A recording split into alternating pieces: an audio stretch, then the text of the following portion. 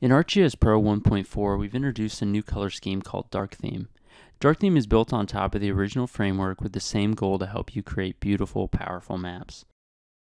The dark background and reduced visual contrast helps with eye strain and fatigue during extended workflows and eases visibility in dimly lit environments.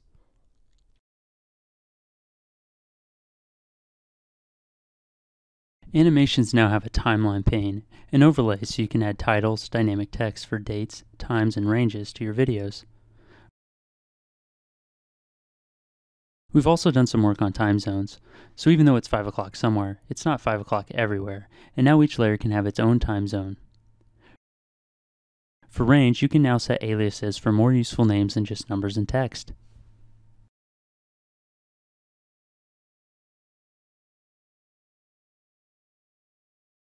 A new addition to the editor at 1.4 is the reference grid. The grid is intended to help you draw features parallel and perpendicular from each other more efficiently. You can configure the map by setting its origin, rotation, and spacing so it aligns to the layers you are working with. You can also change its appearance and style to suit your map display. When drawing, you can snap to the grid's intersections and always know the distance of your line segment. You can also use its inference feature when offset from the grid to save time and clicks. You can now edit multi-patches either by creating new 3D geometries from scratch or by editing existing ones.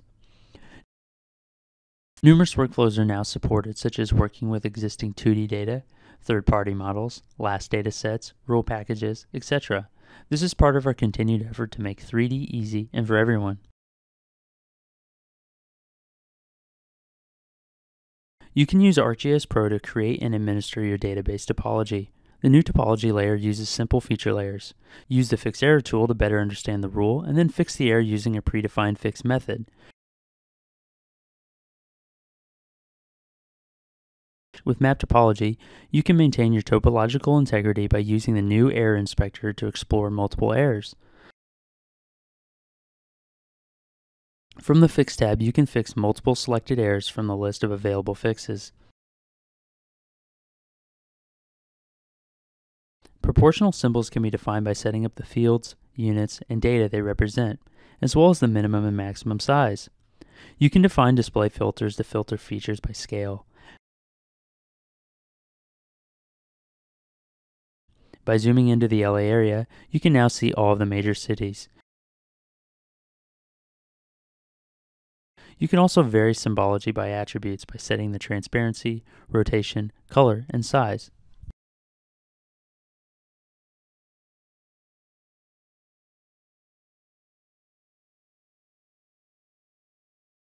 Vector tiles now have an integrated sharing experience. You can now upload and publish more efficiently. Notice this web map is not in Web Mercator.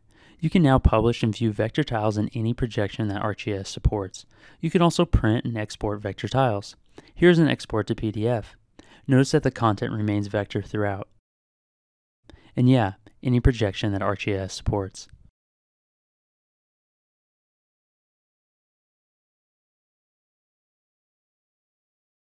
Charts can be used to visually summarize your data.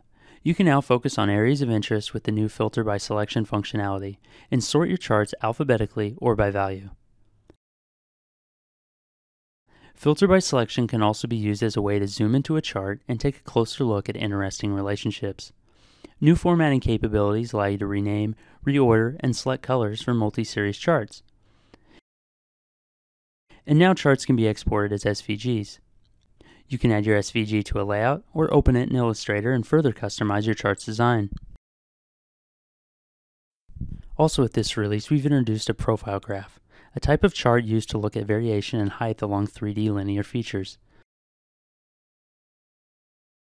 Use the Layer Context menu to create the graph and then change properties like the unit of measure, title, and axis labels. You can also view both the map and the graph simultaneously. You can select features in the graph and see the corresponding features light up in the map. You can also filter the chart based on selection and take measurements of the features in the chart using your mouse.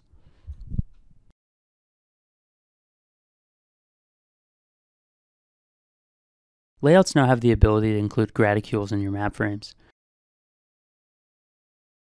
With gradicules, you also have the option to automatically adjust the interval of your grid lines and ticks.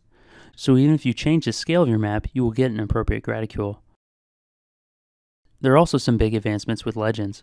One of our top enhancement requests was for dynamic legends. You now have the option to only show features that appear in the current extent. This works great with dynamic maps such as Map Series, where each page can have its own extent.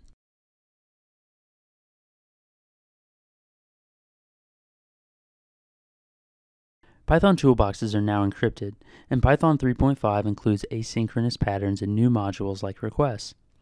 You can now manage Python packages from within Pro. Backed by the industry standard conduct, you can easily install thousands of packages to extend the software.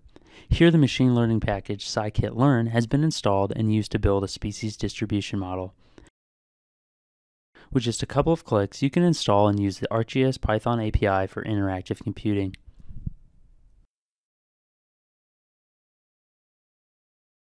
An important addition to Python Map Automation, or ArcPyMP, is extending the API to provide access to layer symbology.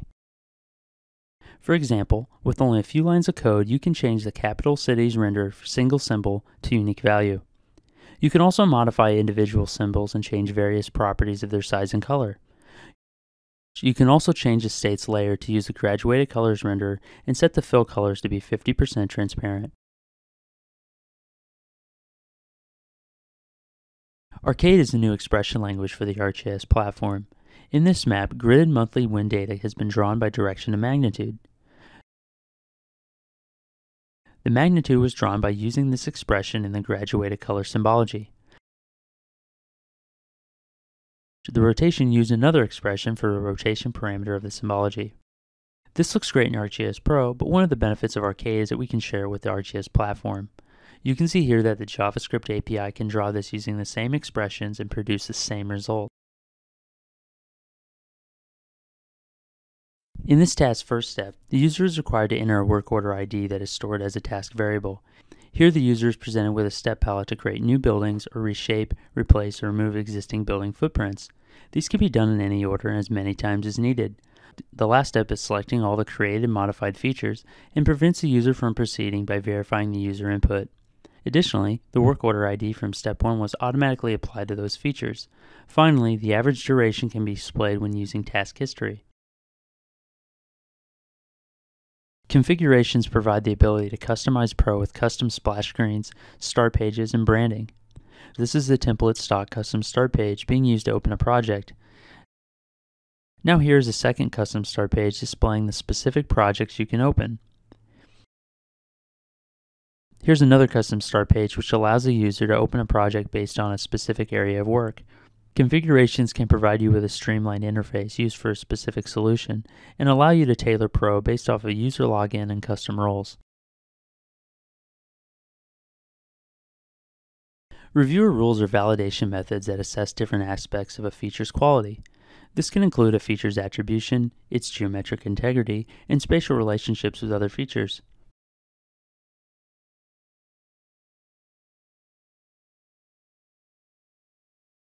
Reviewer rules are stored in your map and are shareable in project templates and packages as well as map and layer files. Identifying errors in your data is a single-click operation.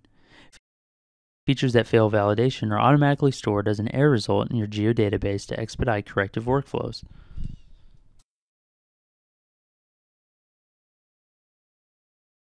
Start using Workflow Manager faster by configuring users with groups. Use new functionalities such as delete job and filtering. The new job view provides step help and job notes for job context. Configure a parent job, or create a job data version easily. Add and remove old dependencies to suspend work and simplify productivity using the workflow pane, so users can immediately start executing their work and when complete, seamlessly move on to the next job.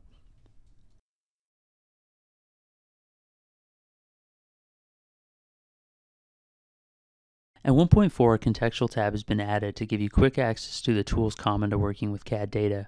These tools include an interactive georeferencing experience. Here you can quickly pull data into the map view and interactively nudge it into place, and/or adjust the drawing to exact coordinates by snapping to CAD geometry in the map. This adjustment information is saved with the drawing for any future use in ArcGIS.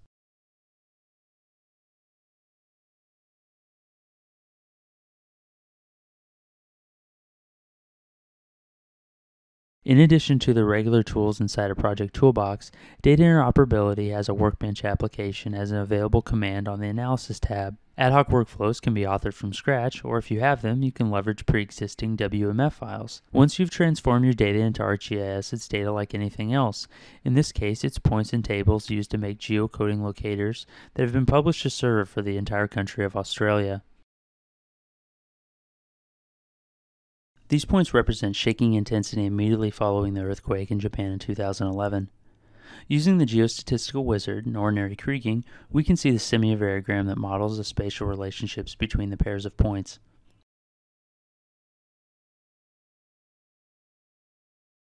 We can get a preview of what the surface will look like, and lots of diagnostic information on how well the data actually fits the model.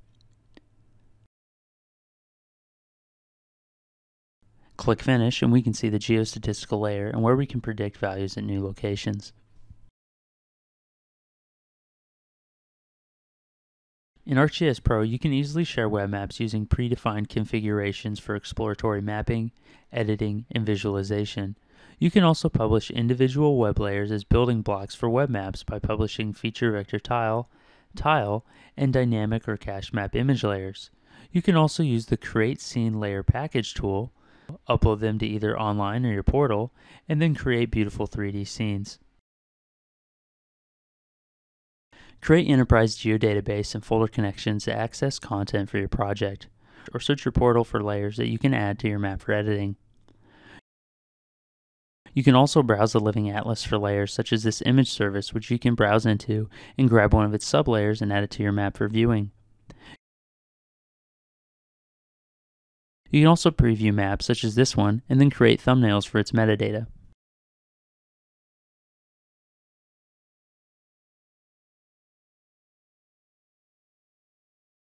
The ArcGIS Desktop product pages are now redesigned to put the focus on ArcGIS Pro. The Resources page is a showcase of some of the best content available for learning how to use ArcGIS Pro. It consolidates books, exercises from ArcGIS Learn, courses from Esri training, and tutorials to help you get started using the most essential functionality. Authors wrote over 300 new topics and updated over 650 to help you learn about everything you've seen in this video.